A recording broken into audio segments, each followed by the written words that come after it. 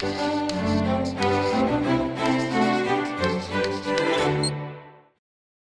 hey there, BrainStuff! I'm Lauren, and it's time we had a talk about the moon. We think that about 4.5 billion years ago, something the size of Mars crashed into Earth and ricocheted into space to form the moon. It even took some of Earth's mantle with it, so there's ancient chunks of our planet merged with space stuff up there, just hanging out in orbit. But even with all that, I'm not sure the moon gets all the credit it deserves.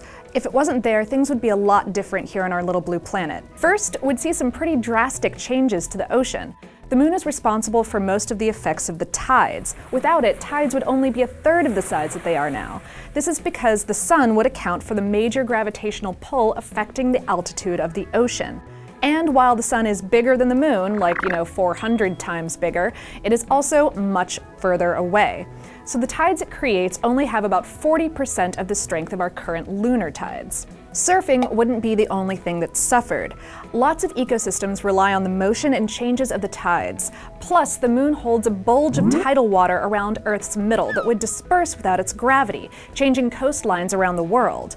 Did you know that the moon helps slow down the rotation of Earth? Without it, we wouldn't have 24-hour days. They'd be more like 6 to 8 hours long. We'd have to remake our calendar to accommodate between 1,100 and 1,400 days per year. Not only would that screw up all of our schedules, but a faster rotation would also increase the amount of wind and storms on our planet. If that's not enough extreme climate change for you, no moon would also destabilize the Earth's axis, changing our tilt with side effects that would render the planet inhospitable to lots of its creatures.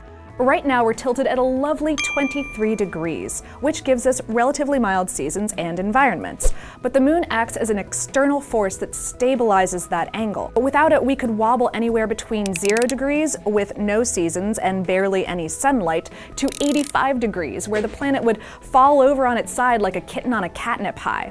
Mars, for example, wobbles between only 15 and 35 degrees, and it experiences drastic climate changes where ice drifts all the way from the poles to the equator. Finally, gang, I don't know if you've noticed, but the moon's pretty darn bright up there in the middle of the night.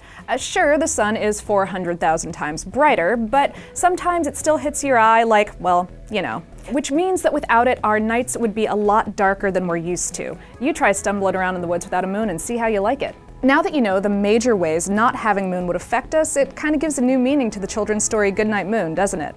So what's your favorite thing about the moon? Type your lunar nerdery into the comments below, and hey, while you're there, you should subscribe to our channel. Why? Because science.